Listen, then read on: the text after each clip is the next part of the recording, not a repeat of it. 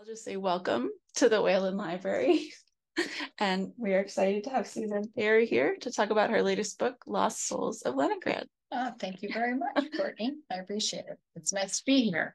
And we're doing things a little differently tonight because Leon and I are going to have a discussion, I think, rather than just an entire presentation. But not to put you on the spot, but have you read the novel? No. Okay, great. Then I get to tell you about it. If you've read it, sometimes it isn't quite the same. Anyway, so as you can tell from the title, right? It's about Leningrad. It's a World War II historical novel set in the Soviet Union, and it focuses on a little known and very little talked about in the West historical event, the siege of Leningrad, when from September 8th, 1941 till January 27th, 1944, the Nazis blockaded the city, launched a serious bombardment, and then, of course, attempted to starve the civilian population to death.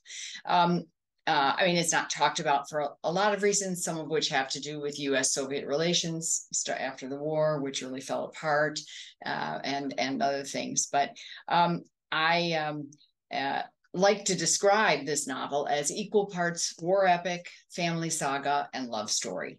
It's every bit as much a story about love and hope and the resilience of the human spirit as it is a story about the horrors of war and the brutalities of dictatorships. It's really an intimate family saga, focused on within this huge historical event, right? The camera comes into an intimate family story, and at the heart of that story is a widowed violinist named Sofya Karavayeva and her teenage daughter Yelena, who are trapped in Leningrad when the Nazis pull the noose tight. Now, the men they love, a naval admiral, Vasili Antonov, and a young soldier, Pavel Chernov, are outside the city fighting for Leningrad from where they are, while the two women are struggling for survival inside. So that's the basic setup of the novel. I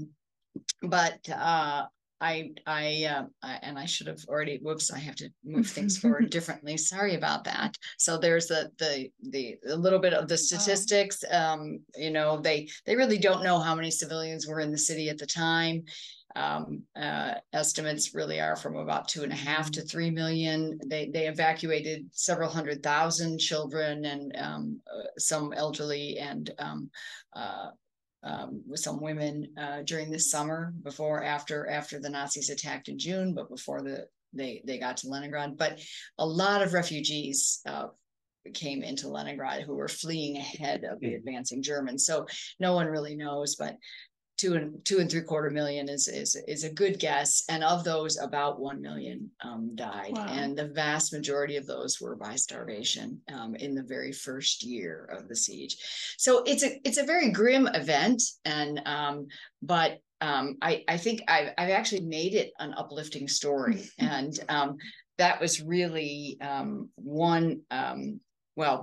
it was one of my big goals. But before I do talk about the goals in the book, I want to this is a little bit hard to see, but this is the basic setup pre-war.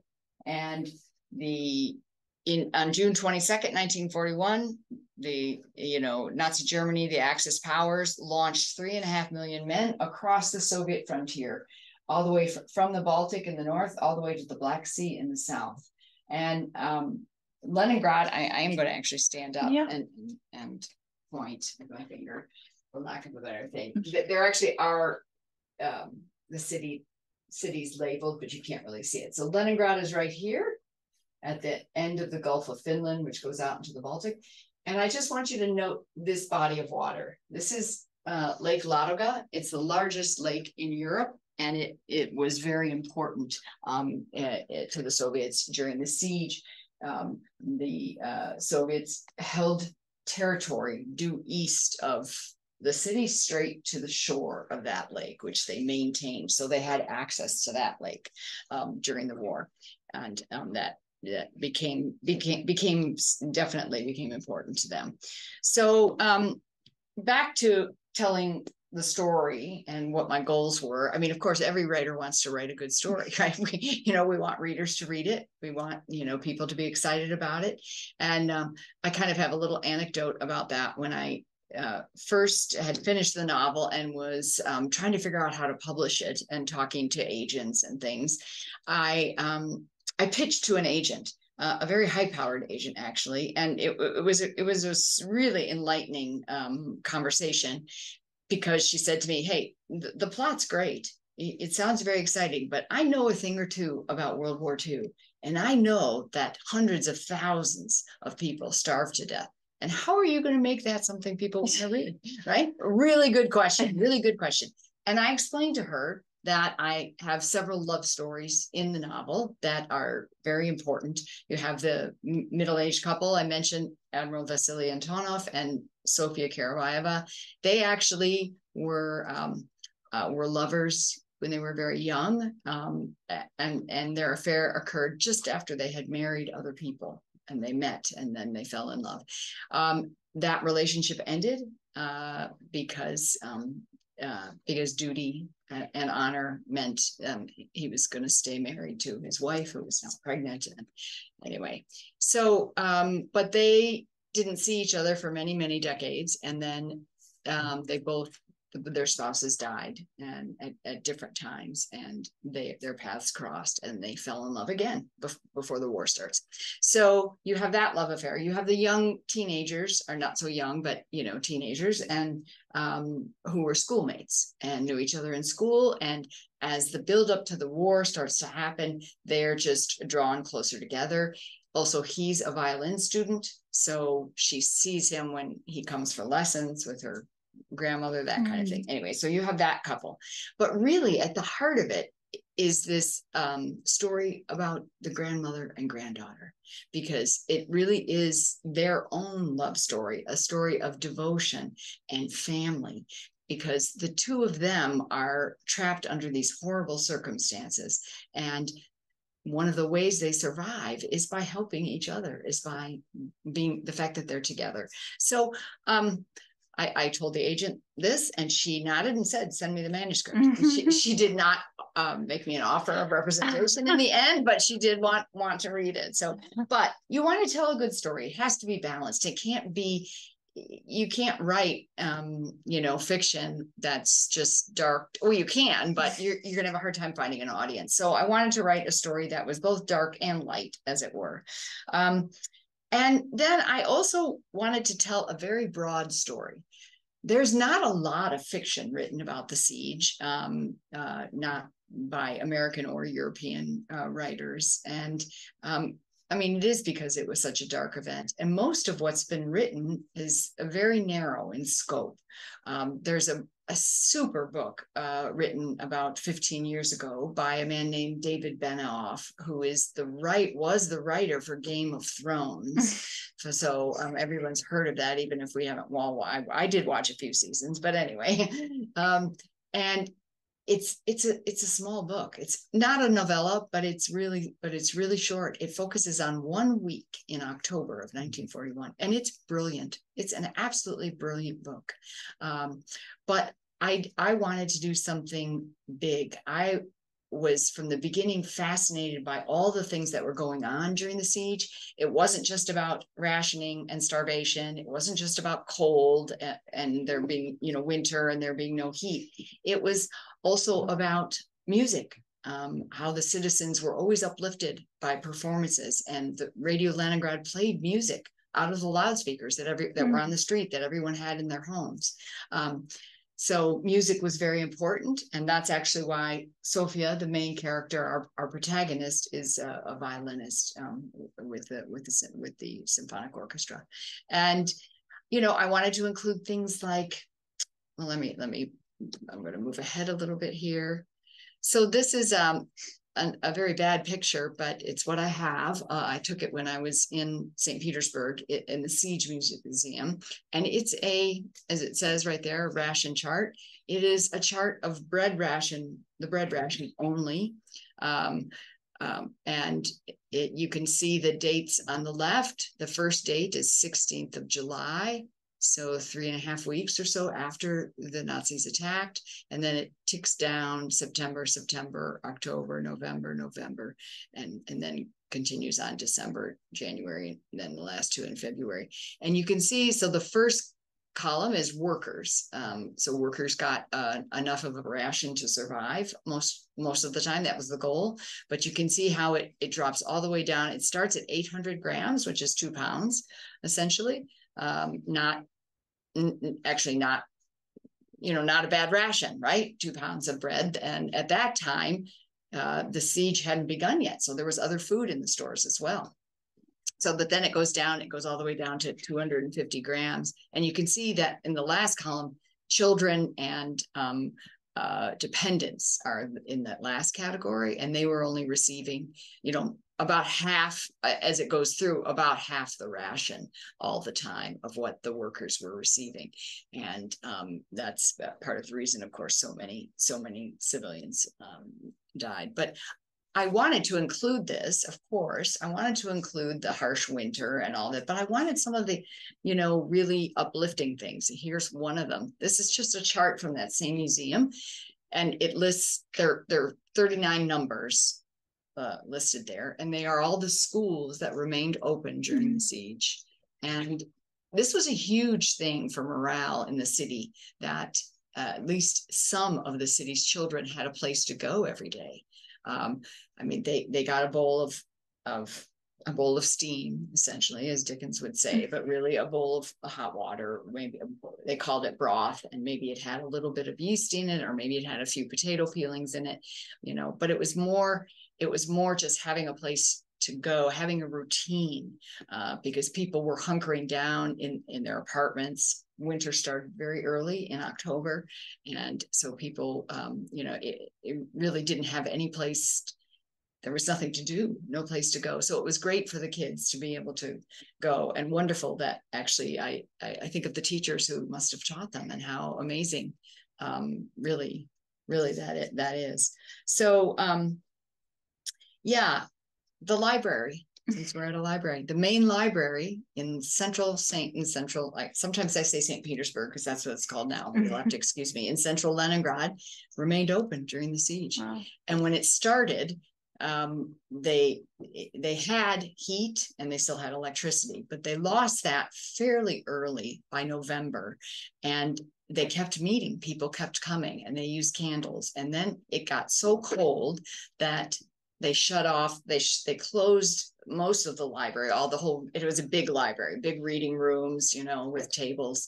And they just met 8 or 10 of them in the head librarian's office. She had a big conference table, and they would still show up. And some were doing research, some were just reading, some just needed a drop of normalcy, So there were a lot of, I think, really, heroic things that occurred.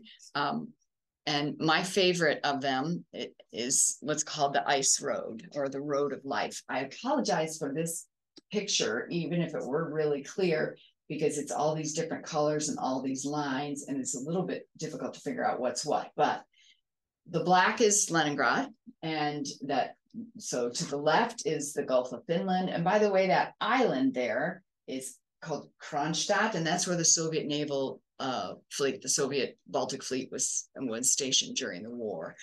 They had been at Tallinn, Estonia, which was a Soviet republic then, but they retreated to Kronstadt, and they were there during most of the siege. And then it's about 25 miles across that orange, and then you're at the shore of this lake, Lake Ladoga. And this thumb of the lake was about 20 miles across, and both sides were Soviet-held territory. Now, the Germans were in the middle, where the hash lines are is the front lines, right? So the Germans were down there, and they were there, and of course the Finns were above. But the Soviet government decided that they would build a road across the lake, and it was, as I said, a very cold winter, a very early winter. The only good thing about it was that the lake froze very early, and they were they were shuttling supplies across in December already. It froze in November. And this is a huge, monstrous lake. So it's pretty amazing they could do that. And by January, they had 30,000 people working on this ice road. They had 6 lanes of traffic, truck traffic, going every day, steady through the night. 3 going across, 3 coming back. And then at the end of January, they decided they would start evacuating civilians. And they did that. They would starving citizens would there was a train, would take the train to the lakeshore, and they'd be loaded onto the open flatbed trucks and taken across to safety. So it's really that the ice road, or the road of life, as the Russians call it, it's a very heroic part of the story. Although, of course, it was they couldn't save the people. I mean, they did save some, certainly, but also, they brought all those supplies across, and the first supplies go to the party officials and the government officials, and the next go to the military, understandably so, and the next go to the people who are handling the food, who take a little bit and put it in their bag. And so a ton of graft, and it took a long time for the food to show up in stores in the city. But nevertheless, it's really a heroic story, the ice road. So I really wanted to include that. Well, in order to include all these kinds of different things, the library and the schools and the ice road, I had to have a cast of characters. And in fact, that the type of story I wanted to write, kind of an epic story, dictated my choice of characters. So I selected characters who, each experienced different parts of the siege, and yet were linked together. And so it allowed me to really cover just about everything that was going on, everything from, the rations and people putting wood burning stoves in their homes and cutting up their furniture to burn, and all kinds of things, to the ice road, and to what was going on with the military. So that's in essence why I have 4 point of view characters: the 2 couples, the older couple, Sofya and Vasili, and the younger couple, Yelena and Pavel. And the story is told from each of their perspectives. Every chapter is kind of a different perspective. It doesn't alternate exactly or anything, but they each get their turn to tell what's going on, or what they're experiencing. So that structure allowed me to write a broad story of the siege. And then to go back really quickly to that, there we are, to the goals. I really, of course, also want to increase the understanding of World War II and the Soviet experience, and the relationship between World War II and Russia today. I think, we're all horrified and stunned. I mean, we're horrified and stunned again after Hamas's attack. it seems like it's constant, but we're horrified about what's happened in Ukraine and is still happening. And, why would they do it? And it's interesting, World War II is, for a lot of us in the US especially, I think it's very far away. It's just not, it was something happening over there. And yes, we lost, a lot of soldiers, and there was a lot of grief, but it was nobody on our land. I can't completely explain it. I know when I was growing up, which was in the 60s and early 70s, when I was in high school, and, almost nothing was said in my textbooks about the Eastern Front, about what was going on in the Soviet Union. And that's completely different in Russia. I mean, it is near history for them. Anyone my age, in their mid-60s, their parents fought, or their grandparents did, or they died, or, it's very close history. And Putin, of course, has used that tremendously to his advantage to create a whole nationalism built again over World War II and fascism, the West, finding enemies wherever he can. It's an interesting thing about Vladimir Putin, just another little anecdote.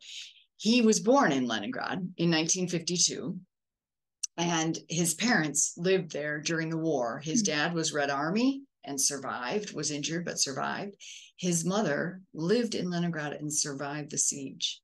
Now, his parents had a child, an infant / toddler son, who would have been Putin's older brother, but he died of starvation during the siege. And I think about that family history that Putin grew up with, and it is even more stunning that he could do what he's doing to Ukraine when he grew up in a place that was brutalized by a foreign power, right?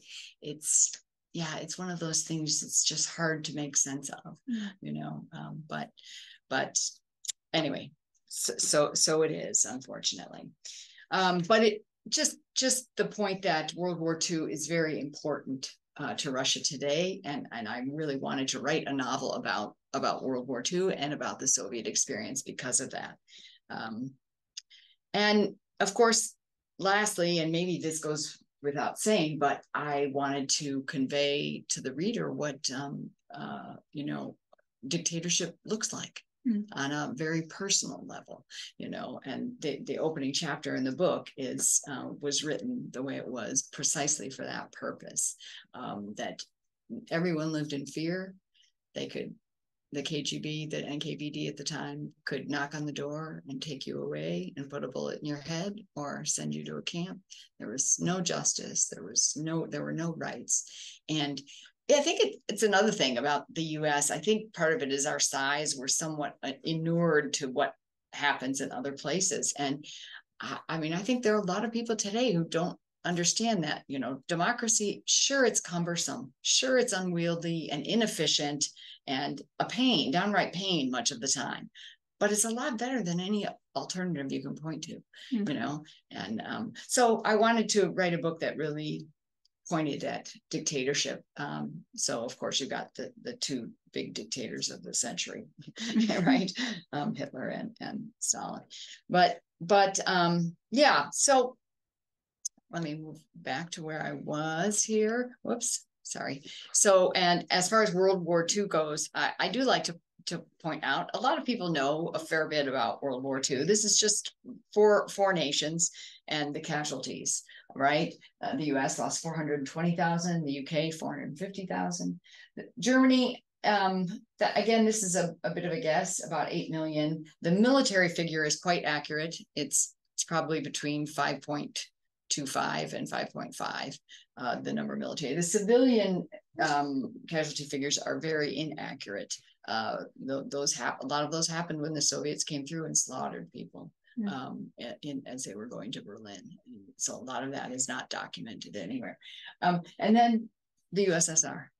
Try to imagine 28 million people. I mean, it's, and yes, that's not 100% accurate either. It's probably somewhere between 23 and 29. I've seen figures as high as low 30s, but anyway, 9 million military, 19 million civilians, So anyway, it's funny.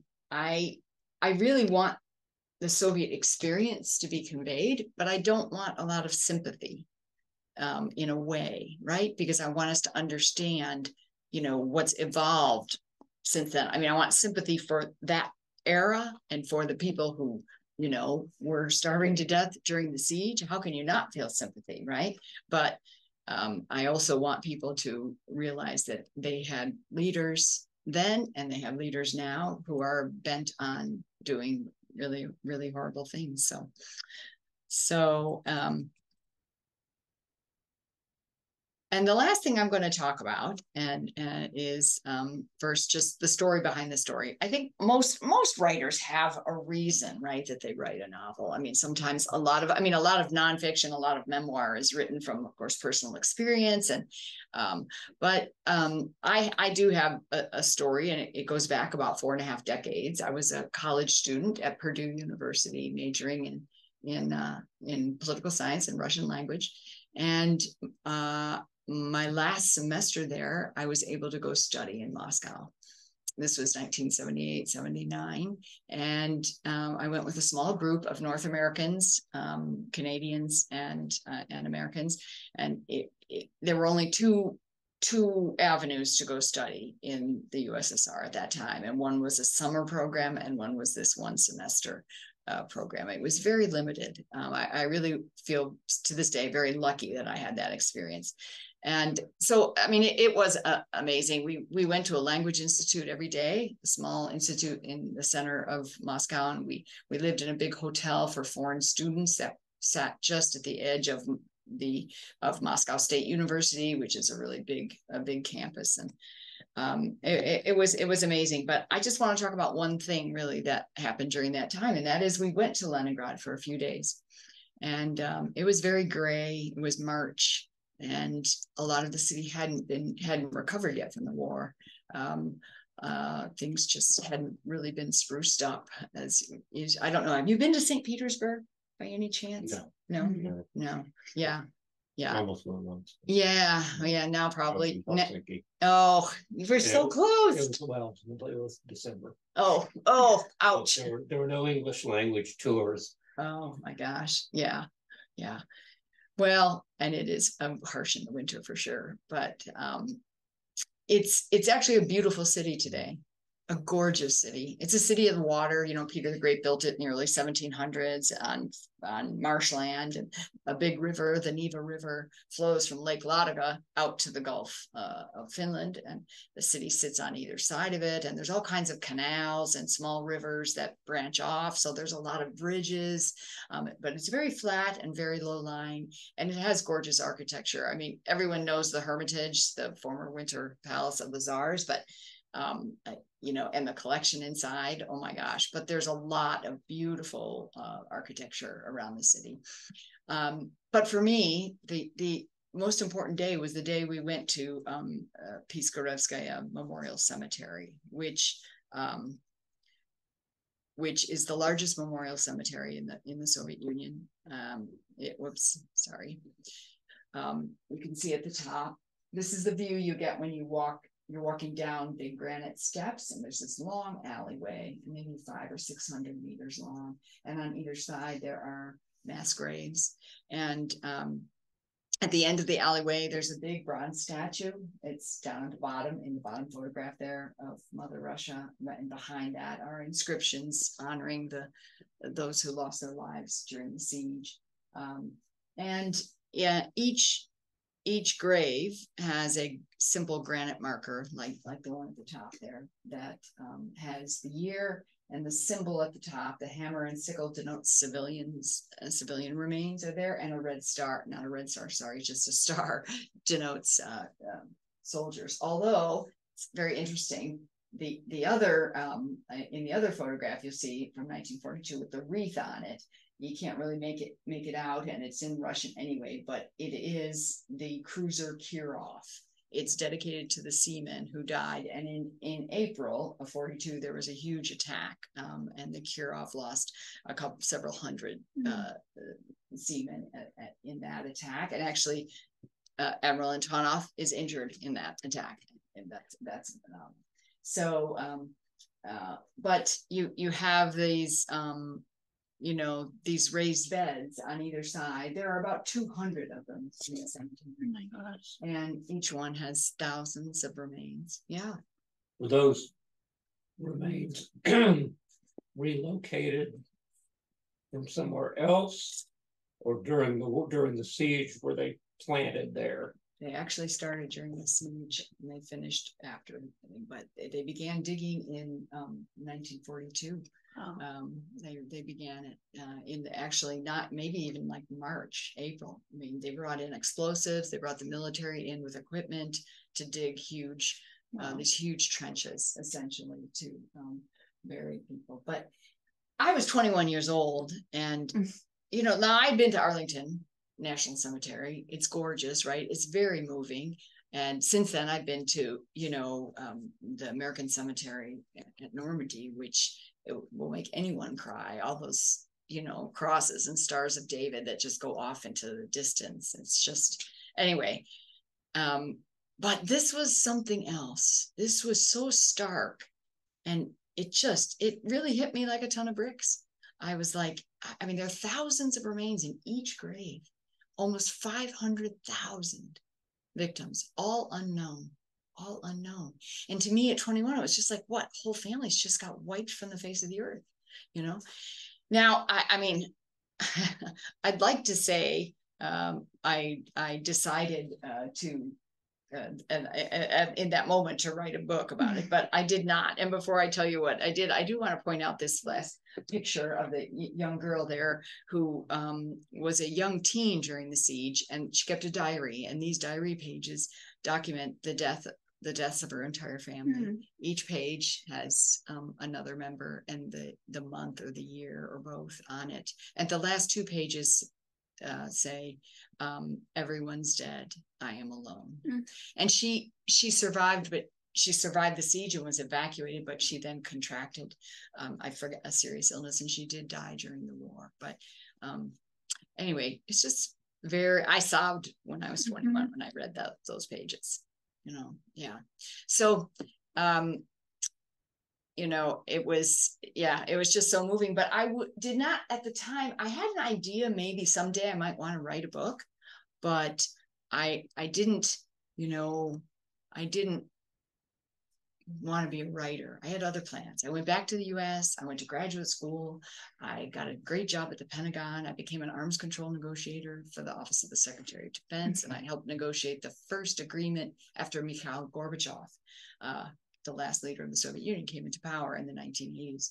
And then I spent a lot of time raising my family, moved overseas a couple of times, and taught university while we were overseas, and became a serious runner. And then finally in 2001, I came back with my 4 teenagers and became a high school cross country coach, which I did for 15 years until, I don't know, all my kids left. Yeah. And I was like, you know, like 57, 58. And I thought, okay, I have time for one last act. What am I going to do? And in that moment, the writing a book came back to me, and instantly the siege came to me. And I just knew then that's what I would write about. Sure. So, yeah. Are you fluent? No, I'm not at all. I mean, I still speak a little bit. How did you do your research? Oh, my research is almost all English language. And I went there in 2017, and I found I mean, this is one of the good things about the internet, right? I found a guide, a relatively young man, I would say, maybe 30-ish, whose grandmother was a siege survivor. Mm. And the result, he wouldn't let me, she won't meet anyone. She wouldn't meet me, but he knew everything and took me places throughout the city. Wow. That I never could have gotten to. Otherwise, I never would have known about. I mean, you know, it's interesting. Some of the books in Russian about the siege, that is the technical books, the military books, some of them have been translated now. I actually have a small book that was written fairly soon after the war by a man named Dmitry Pavlov, who was the head of the food supplies in Leningrad, and he wrote a book about it. Wow. And it's a technical book, right? It's a nonfiction, and there's no emotion in it, but it's a fascinating book and really documents, you know, who got what, when, and all that. So there have been some that have been translated to English. And frankly, I relied on a couple of really good American and English historians. There's the best history ever written, actually, still even now, is written by an American named Harrison Salisbury, who in 1960, and who wrote a lot about, you know, international issues and the Washington and the government and other things. But he wrote a fantastic, book about. Very detailed about the siege. And so I got a lot of my information from English sources, and some really interesting side information from this guide I had who like, you know, talked about, even though I had seen pictures in books, but talked about how his grandmother talked about the sleds. So they had, it's a northern city, everyone has a sled, right? You know, wooden slats on runners. Well, during the siege, they were used to haul bodies, the cadavers after people died. You know, and his grandmother had told him stories about that, you know. So I, you know, I didn't get exactly firsthand. I was really hoping I might, but you know, yeah. That's pretty close. Yeah, it was pretty close. It was close. It was pretty close. And it's funny now, actually, there are a lot more diaries that have been translated into English. It's very interesting. You know, for a long time they said, oh, nobody kept a diary during the siege because it was so grim. But it turns out there were quite a few. And yeah, I read a number of them. And that was also a very enlightening, you know, source of information. So, no, my Russian's not, I mean, I can manage when I'm there, you know, to order dinner and get a ride and, you know, but, you know, after so many years, you know, you don't use it, you lose it. So. Yeah. Were there any archives or anything like that? Like you visit the museum? They do have archives. You have to live there probably for about at least 3 or 4 months to be able to have access. They do have archives and you know, military archives. A lot of those are in Moscow, but those used to be accessible for, you know, whether they would have allowed an average citizen, you know, access to them is a good question. I don't know. If I was a PhD student doing research from Harvard, I would probably be able to get access, kind of thing. You know, but then I would actually need a translator because my Russian, like I can read and I can, when people talk, I can understand, you know, 2/3 of what they say. But when you're doing research, you have to understand 100%. Yeah. So I would have spent all my time, like, you know, looking up words in the dictionary. So yeah, anyway, but so that's kind of the story. Other thoughts or anything you'd like to know? Or so I think I'm a non-writer. When did you first start thinking about it? I mean, as far as not, I want to write a book about the siege, but when did you start an outline? An outline? I did. When did you start an outline? It was 2015, late 2015. And so I really kind of say 2016 was the year I really dove in. And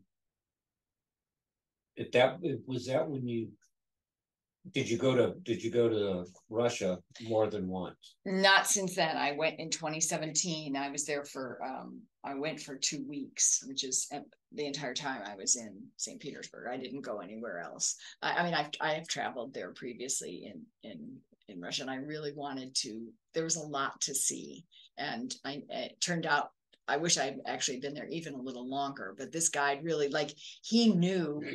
We went to the edge of Lake Ladoga, the towns and they had just literally in January of that year. So this was in May.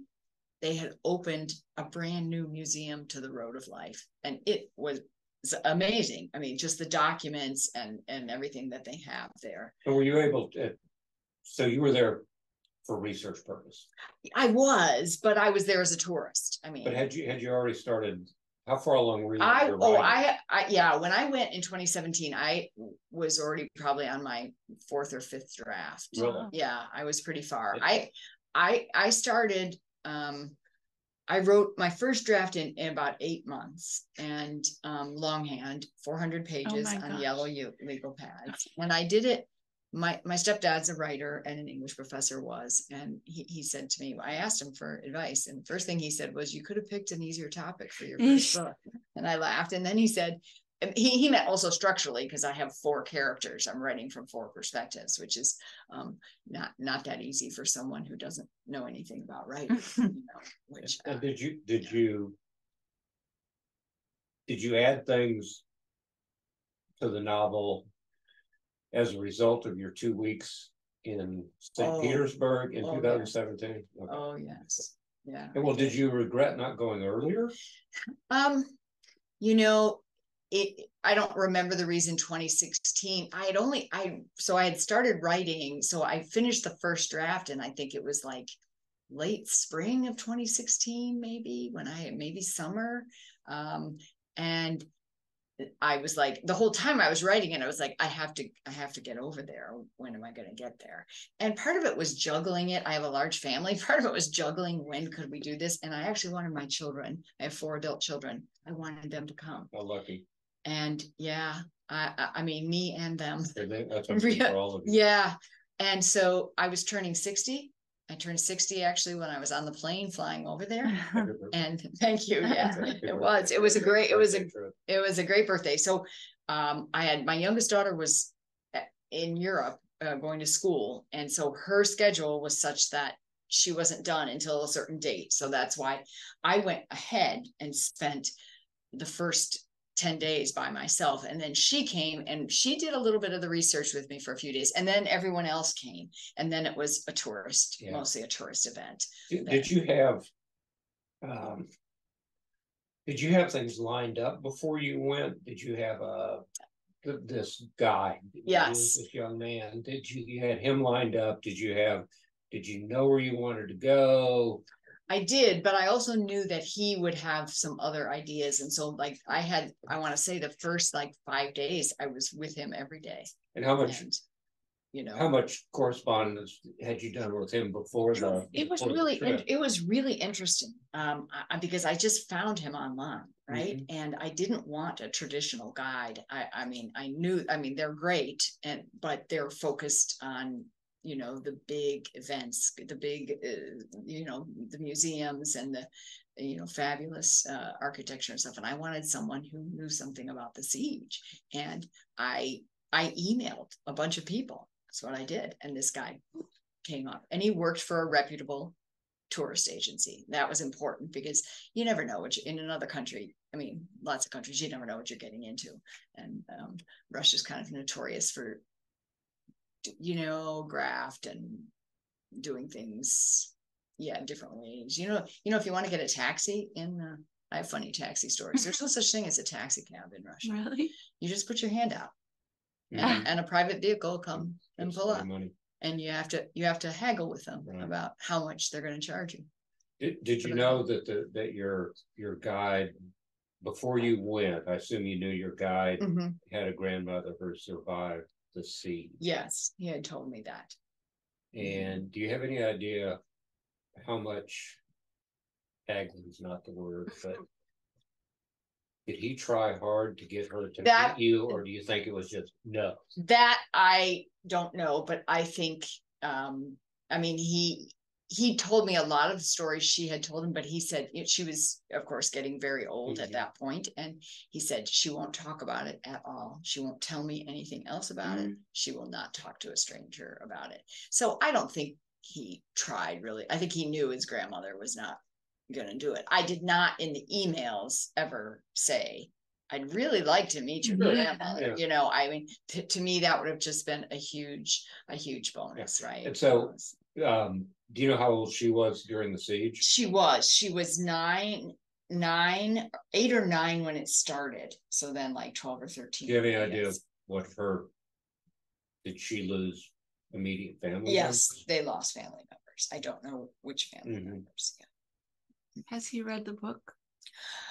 So it's interesting. He's in the dedication. Oh, okay. And just his first name though, because of course now I'm like, I could never go to Russia, even if you could go to Russia, because I support anti-Russian causes. Like I support Alexei Navalny, who's the opposition leaders in prison. And I blog about that sometimes, and I put posts on Instagram. And actually the Russians are trying to hack my computer all the time. Wow. Yeah, I know. I said, so you're just at a higher level, you're on a list. Yeah. You're not going to get a visa. No, I would never get a visa now. And so, but even beyond that, even if they gave me a visa, I would not go. I'd be petrified now. Yeah. Because you even if you're a foreigner, you don't have any rights. Look at, Evan Gershkovich, just he's a legitimate journalist with the Wall Street Journal one day, and then he's in prison for who knows how many years he'll be in prison. It's, so yeah, so I have not tried to get in touch with him, also because it would not be good for him. Yeah. I kept hoping maybe he had my address, my physical address. I did not have his. I kept hoping maybe he would send me a letter or something, but anyway. You never know. Yeah, you never know. Who knows? That's right. Yeah. That's right. Yeah, that's right. Wow. Knock at your door. That would be Oh, really? that would be amazing. Wow. That would be amazing. How much? Yeah. How much research, or what sort of? How many books did you read before you wrote it? Oh, well, I read all the fiction except one. And they're only about 10 or 12. And the one I didn't read is because it's very highly thought of. And so David Benioff's book I did read, but it's a very different novel. But her book, I was afraid, I just didn't want to read it before. So I waited until my book was headed to publication. And then I read it, and then I thought I should have read this before. But I did read. I have a whole library now about more than one of those shelves. I would say 1.5 maybe of nonfiction about the siege. And did you read all of? Did you read that much historical source material? Yes. Before or no, during. I only read, before I started writing, I had only read a couple of the novels and Salisbury's tome, and I read also a couple of general histories on World War II. Just I wanted that perspective, an outside kind of perspective, just so I could have the whole history in my mind as I was approaching it. And then I started writing, and plotting. First I plotted it out. I knew all the events. I mean, it's kind of unusual when you're a writer, when you get the plot handed to you, which is kind of what happened to me. I mean, I knew, I wanted to include all these events. I just lined them up, right? And then I had to figure out, okay. And the characters came very quickly, right? Sofya came first because music was really important. Dmitri Shostakovich, one of the most famous Soviet composers, right, was evacuated in October of 1941. He didn't want to leave the city, but they insisted. He was writing a composition. He was writing a symphony, his 7th symphony, which became the Leningrad Symphony. And he was evacuated to a city on the Volga, where 6 months later it premiered. And then it caught fire, and the entire world, he was on the cover of Time magazine. I mean, it premiered in London and Carnegie Hall. He was the toast of the world for this piece of music. And then finally it came back, and this little ragtag orchestra that was left in the siege in Leningrad performed it in August of 1942.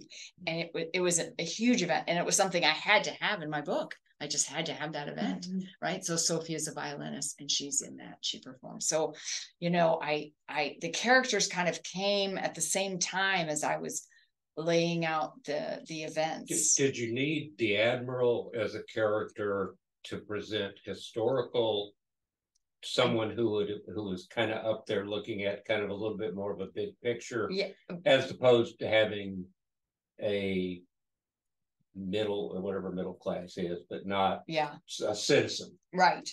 A citizen who didn't have a lot of exposure to a lot of things. That's right. I did. And also there is a very famous military event that happened that I desperately wanted to include in the novel. At the end of August, so the war begins in June, right? And when the war begins, the Soviet naval fleet, the Baltic fleet, is at Tallinn in Estonia, right? Estonia, Latvia, and Lithuania have become Soviet republics thanks to the non-aggression treaty that Hitler and Stalin signed in 1939. And so they're all there. Everyone gathers there once war begins. Vessels were all over the Baltic, right? They all come to Tallinn.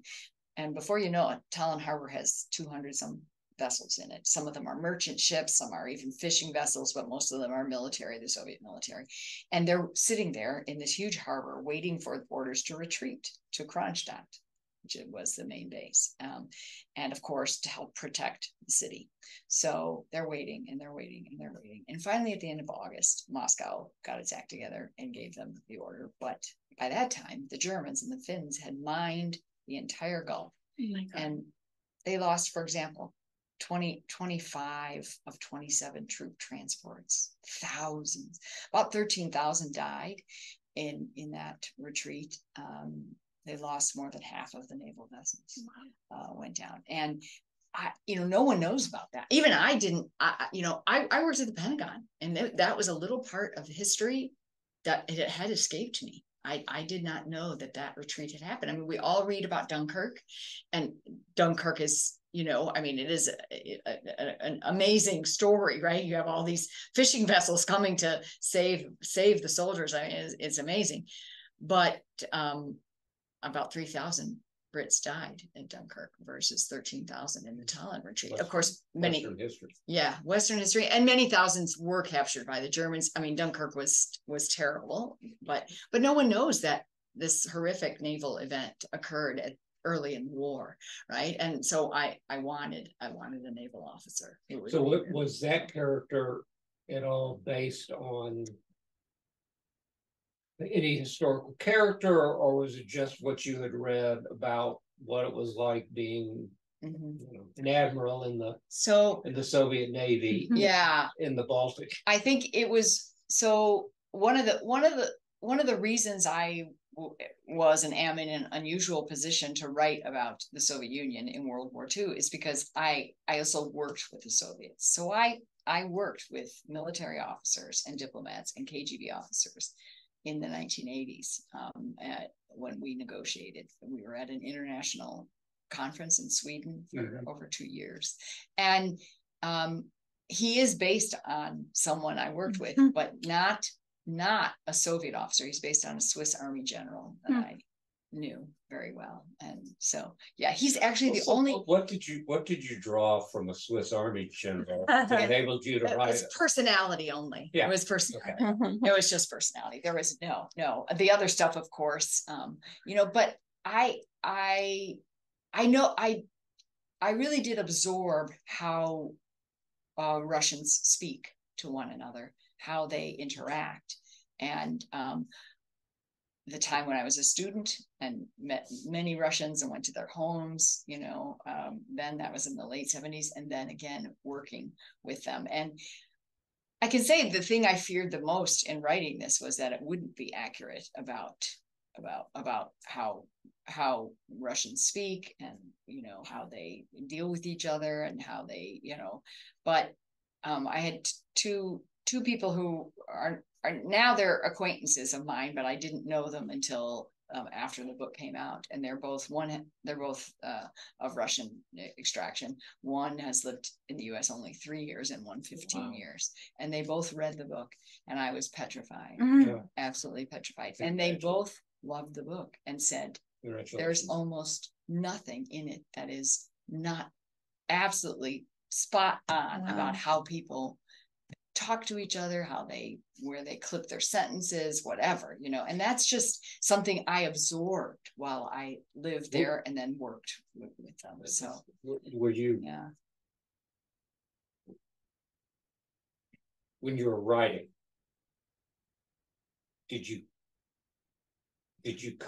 were you conscious of having spoken with these people from the Soviet Union and say, okay, this is how this Russian would say something to this Russian? Exactly. So you were conscious of that. Absolutely. It didn't just flow. I was what would happen is I would be writing a scene, and then the phrase would just pop, the Russian phrase would just pop into my head. Boom, because that's what that character would say in that moment, right? And sometimes I left it in Russian, and sometimes I put them into English. There's quite a bit of, not quite a bit, but there's some Russian in the book, and I didn't want to overwhelm the reader with that. So sometimes even though the Russian came to me, I would say, no, I should just keep this in English.